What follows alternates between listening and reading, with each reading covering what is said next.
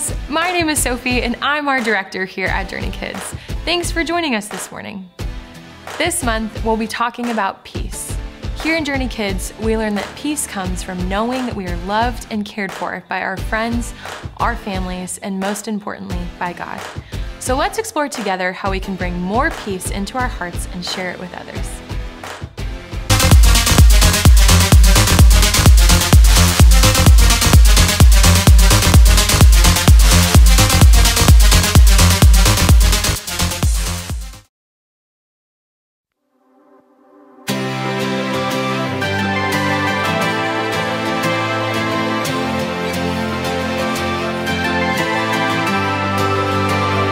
Today I'm thankful for the hope that you gave me, for the cross when you saved me.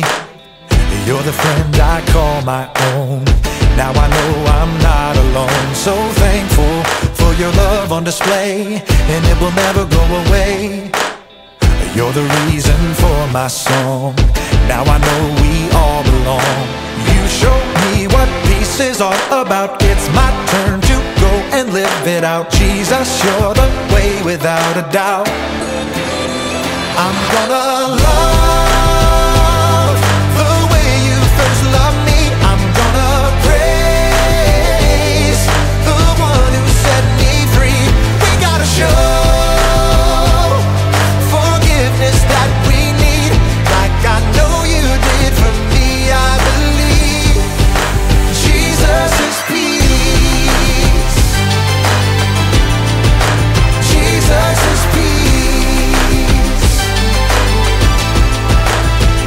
Today I'm thankful for the hope that you gave me, for the cross when you saved me. You're the friend I call my own. Now I know I'm not alone. So thankful for your love on display, and it will never go away. You're the reason for my song. Now I know we all belong. You showed me what peace is all about. It's my turn to go and live it out. Jesus, you're the way without a doubt. I'm gonna love the way you first loved me. I'm gonna praise the one who set me free. We gotta show forgiveness that we need, like I know you did for me. I believe Jesus is peace. Jesus is peace.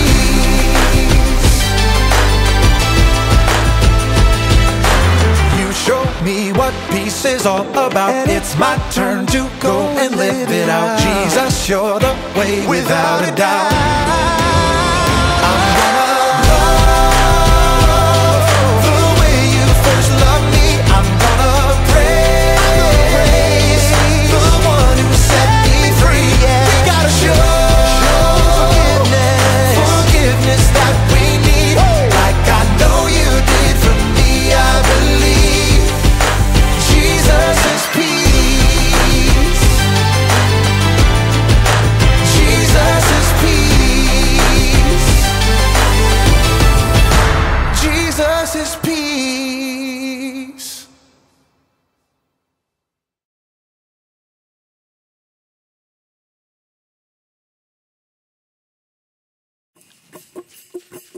Hey everybody, welcome to Story Lab. This week we're talking about the story of Easter. Also, how you'll still be finding all of this stuff around the house at Christmas.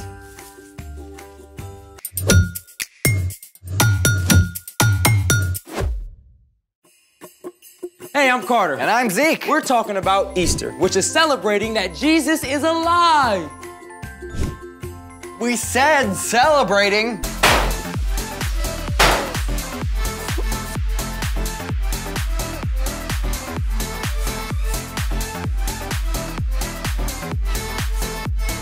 Isn't this supposed to have stuff in it? Of course, we're gonna dye Easter eggs. Oh, that's very traditional of you. Not these eggs. Well, these are just boring, regular eggs. What? My friend, let me properly introduce to you the humble egg. So much more than meets the eye. We start with the shell, but directly underneath, there's a stretchy membrane. This holds in the egg white, or albumin. And finally, we have the yolk in the very heart of the egg.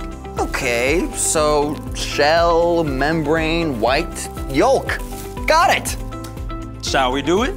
Let's make it! Okay, we've got vinegar and food coloring. Where's the hot water? We're not using water to dye these eggs. Ah, the plot thickens. Step 1, fill 6 glass jars halfway up with vinegar. All vinegar? Yep. All right. Step 2, put about 5 drops of color in each jar.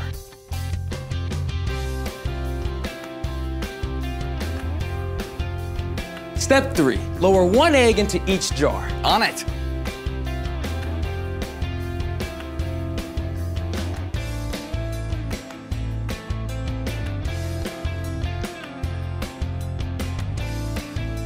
Ooh, done. All right, how long do we need to wait? 5 minutes, 10 minutes? 3 days. What? That's how long we have to wait. 3 days? Yep. And speaking of 3 days, it's time for The story before the story.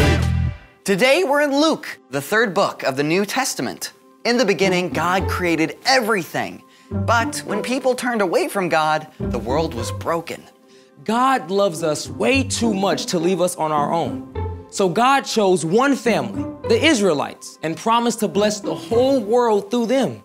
Many, many, many years later, God fulfilled that promise by sending Jesus, God's very own son.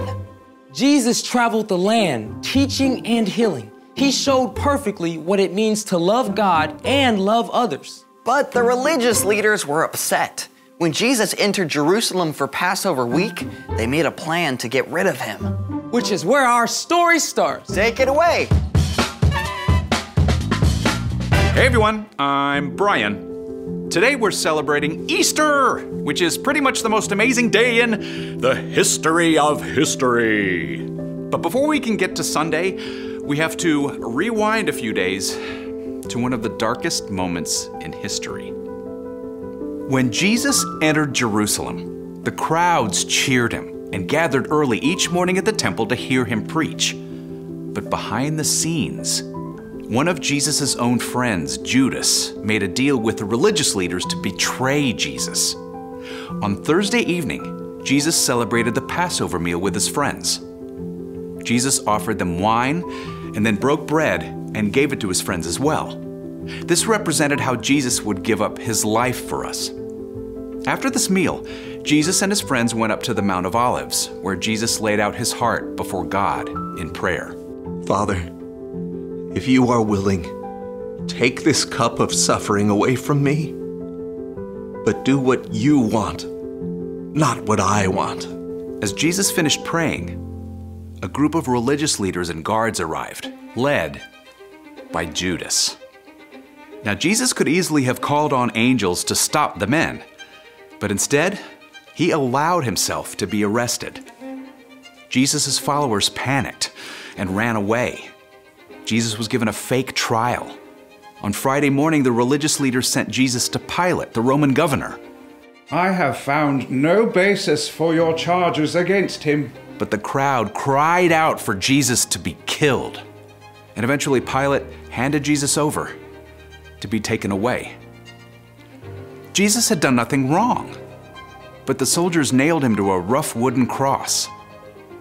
At noon, darkness covered the land, and about 3 o'clock, Jesus cried out, Father, into your hands I commit my life. And then Jesus died. The darkness was complete. If Jesus was dead, how could he be the one God sent to rescue us? That evening, several of Jesus' followers took his body and laid it in a garden tomb, a cave cut into the rock. A giant stone was rolled to block the entrance. It seemed like the end. But remember, the promises God made so long ago to bless the whole world, to send a rescuer, God keeps every promise, which means this story was not finished. Through the dark of Friday night and Saturday night, Jesus' friends hid out, afraid that they might be arrested next. Some of the women who followed Jesus wanted to place spices on his body, which was the tradition at that time. But they couldn't do any work on the Sabbath, Saturday, so they waited. And early on Sunday morning, the women gathered their supplies and hurried through the darkened streets to the garden and the tomb. Wait, what about the stone? Maybe we can roll it to the side? If we all work together. I don't know. It's huge. But when the women arrived at the tomb, they discovered something incredible. Look, the stone is gone. Should we go in? Of course. We have to. What the women discovered was unbelievable. He's gone. As they stared in shock, two brilliant angels suddenly stood beside them. The women fell down with their faces to the ground. Why do you look for the living among the dead? Jesus is not here. He has risen. Remember how he told you that on the third day he would rise from the dead? As the angels spoke, the women did recall what Jesus had told them. They were filled with joy and raced back to where their friends, including Peter, were staying. He's alive! Jesus is alive! Don't joke about that. But the tomb is empty. We saw angels. They told us. It's not possible. Peter had to see for himself. He ran to the tomb and saw the linen strips, but no angels. He left wondering what on earth had happened. And the situation got even more confusing later that day when two of Jesus' followers reported that they had met Jesus along the road to Emmaus. We told you. What Cleopas says proves it. Maybe someone stole his body to cause trouble. Are you saying we didn't tell you the truth? No, but... As they tried to figure out what was going on, Jesus himself appeared in the room with them. What? How? May you have peace. Jesus' friends were surprised and terrified. I mean, some thought Jesus was a ghost. Why are you troubled? Look at my hands and feet. It's really me.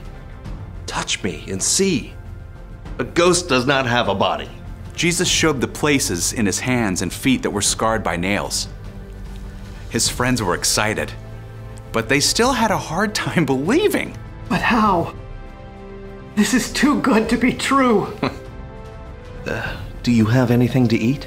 They gave Jesus some cooked fish and he ate it. Definitely not something a ghost could do. Then Jesus helped them to understand what was happening. This is what I told you. Everything written about me must come true. The Messiah will suffer. He will rise from the dead on the third day. People from every nation will hear it, beginning at Jerusalem. You have seen these things with your own eyes. Jesus is alive. In fact, more than 500 people saw Jesus after he was raised to life. He proved that everything God says is true, and death is not the end, but that is the end of our story today. Can you imagine what it would have been like to have Jesus just show up in the room? I get why his friends weren't sure he was real at first. Yeah, and everything had gone so wrong. And suddenly everything was completely right. Yeah, it's the best plot twist ever. So what's our part in the story? Well, there is one thing to remember today, that Jesus is alive.